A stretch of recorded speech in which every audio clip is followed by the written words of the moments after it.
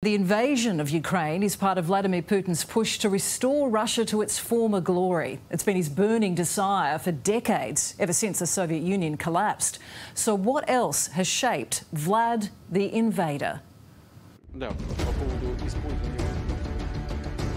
Putin is crafty, mean and bloodthirsty. Vladimir Putin has ruled Russia with an iron fist for more than 20 years. Before that, he was a KGB operative and then mayor of his hometown in 1996. From there, he rose through the ranks of the Communist Party to become president in 2000. Putin turned out to be the perfect candidate for everyone, for the corrupt Russian elites, for the upset secret police groups who were colluding with mafia during the day and working for the military and secret service during the night.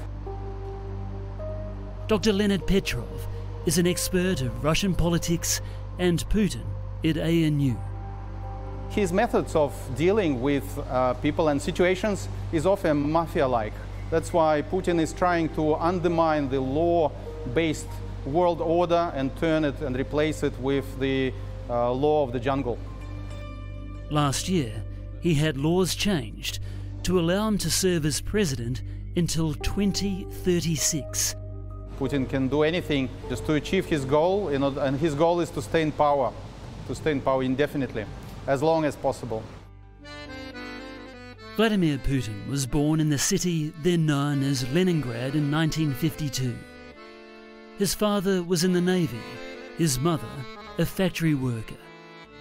He was married but now divorced and has 2 daughters and reportedly another to a mystery mistress. Vlad the Lad was keen on martial arts and the outdoors, passions he's maintained and exploited during his political career. Vlad promotes himself as an alpha male, hunting, fishing, and he's one hell of an ice hockey player.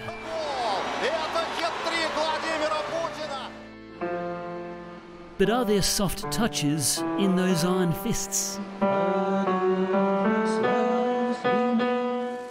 Putin has a soft spot for dogs, especially big dogs,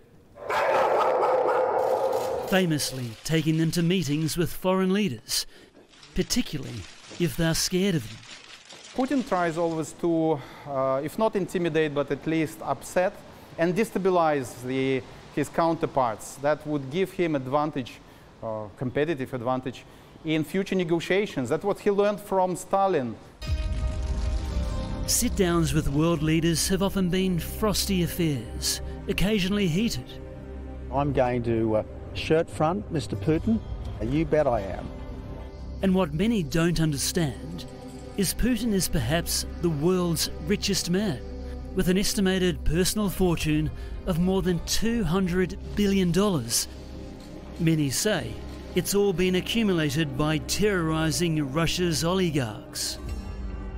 At the end of 2003, he decided to make his big move. And his big move was to arrest the richest man in Russia. Bill Broder is the American financier who worked in Russia and then exposed the corruption in business and how Putin got his cut. He put him on trial, and he allowed the television cameras to come into the courtroom to film the richest man in Russia on trial sitting in a cage. Now imagine you're the 17th richest man in Russia. You turn on your CNN, and there you see a guy far richer, far smarter, and far more powerful than you sitting in a cage. What's your natural reaction? Broder is the architect of the Magnitsky Law, where Western governments freeze the assets of Russian power brokers. Those laws are being used now. Sanctions is the wrong word. Simply, it should be blockade of Russia. It should be very severe punishment. This would send a message which Putin understands.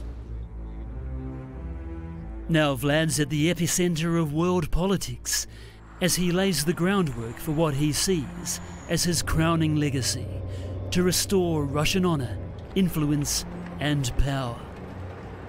Putin wants to be remembered as the strong man of the 20th century, and now perhaps on the opposite, he's going to be remembered as Hitler of 21st century outside of Russia.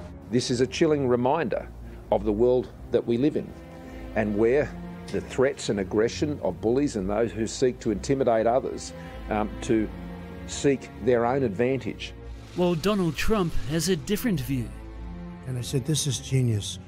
Putin declares a big portion of the Ukraine. Putin declares it as independent. Oh, that's wonderful. I said, how smart is that? And he's going to go in and be a peacekeeper. Whatever the motivation and the strategies of Vladimir Putin, one thing is certain. We've now entered the most dangerous period in history since World War II. I'm afraid that until Russia is liberated from Putin, Putinism will continue pervading the mentality of the Russian people, who would need years and if not decades of deputinization after Putin is gone.